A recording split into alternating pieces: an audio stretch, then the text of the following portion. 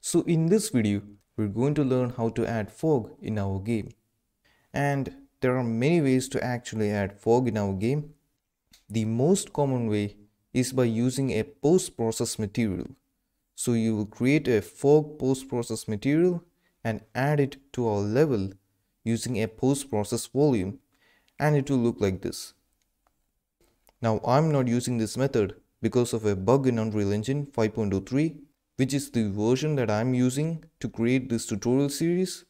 And when using the depth fade node, the depth is offsetted from the actual geometry and causes the post-process effect to not work properly, and it will create this unwanted screen effect. Hence, instead of using a post-process material to create my fog, I am going to be using a translucent surface material. Alright, so that is a surface material with the blend mode set to translucent, and I will use that as my fog, and I'm going to show you how to do that in this video. So the first thing that we're going to do is go over here to the content drawer, right click and create a new material. I'm going to call this mfog, and after that double click on the material to open it up, and then click on this node over here, the main node.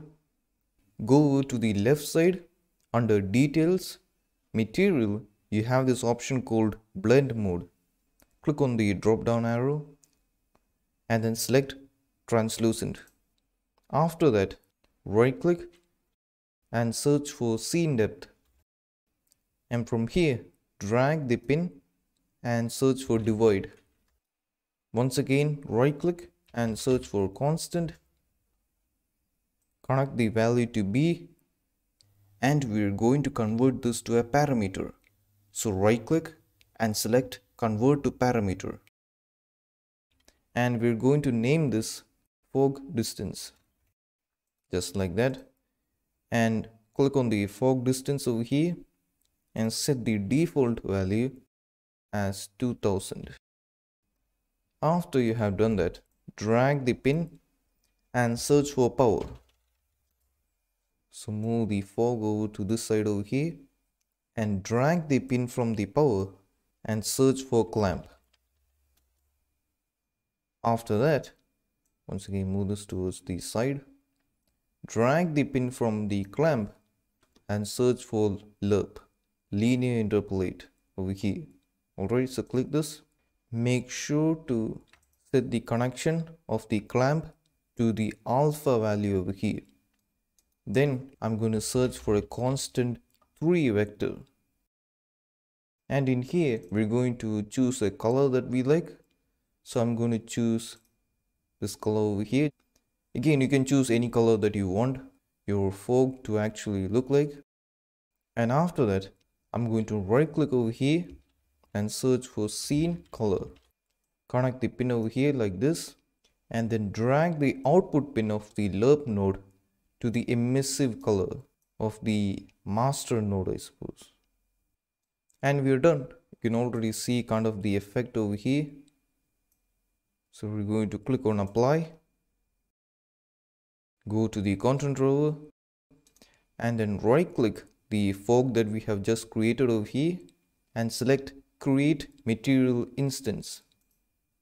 I'm just going to give this name as it is. After you have created the material instance, we're going to go to the blueprints, open the third person character, and in here go to the viewport, and in the left side we have the components tab over here, and in the components tab we have the camera boom. So select camera boom and click on the add button over here and search for plane. So click on plane. I'm just going to call this as fog plane, and we need to now properly set the scaling for it. So in the right side under details transform, we have the rotation transforms over here. I'm going to select the y-axis and give it a value 90. So it's 90 degrees. Drag this out a bit, and then we want this plane over here to completely cover the view of this camera over here. So I'm going to increase the scaling just in the X and Y axis. Alright, so scale this a bit like this. And it's actually fine if the fog plane over here goes past the camera view. And after you have scaled it, change the material. So again, in the right side materials tab, select the material by clicking on this button over here and then searching for the material that we have created before. So it's mfog, and again make sure to select the mfog instance. All right, and there we can already see this going on in action. Again, compile this, and now we can actually test it. So run the game.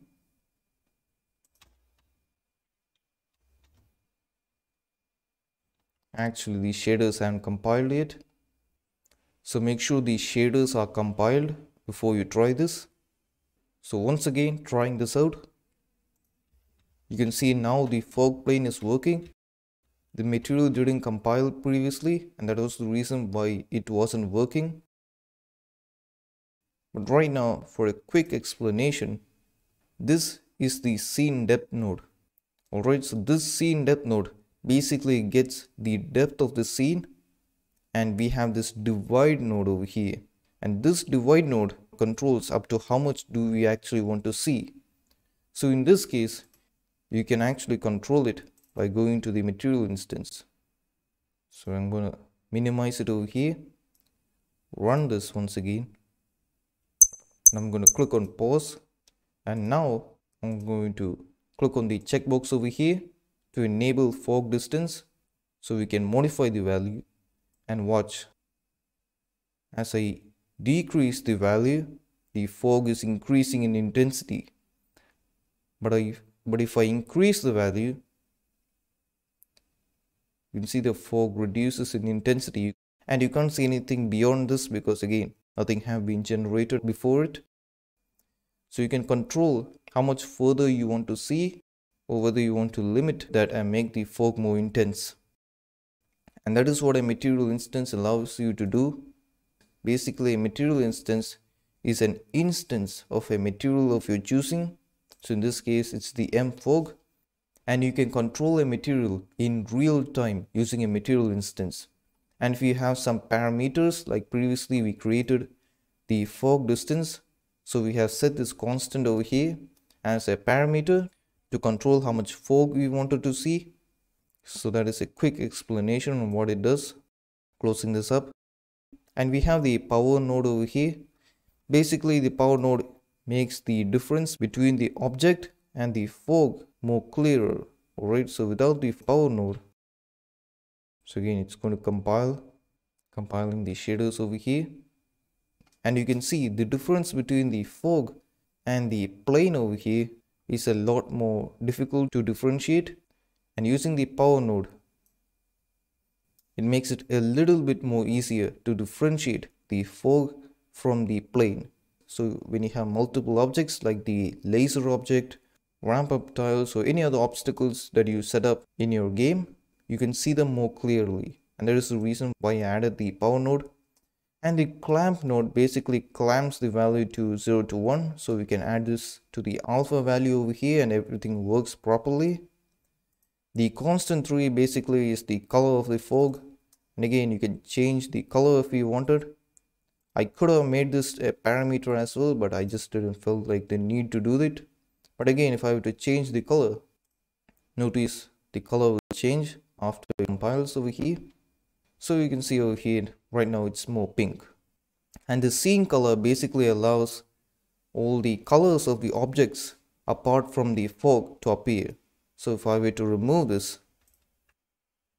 you can see that the colors are no longer visible. And again, coming back over here, make sure to apply the changes and come back over here to test this out.